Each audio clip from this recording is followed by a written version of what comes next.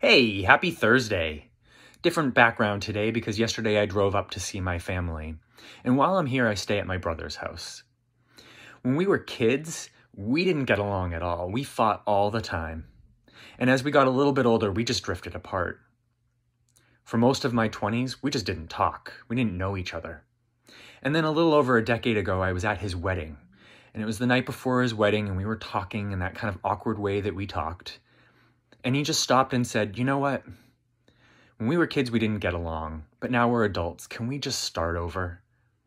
And that transformed our entire relationship, and now we're like this.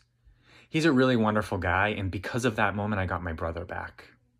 And I'm telling you this because I want you to know that if there's a relationship in your life that isn't working, somebody that you're fighting with or not talking with, maintain some faith. Sometimes all it takes is just the right moment and a couple of words to transform that relationship, but it can be done. Have a nice day.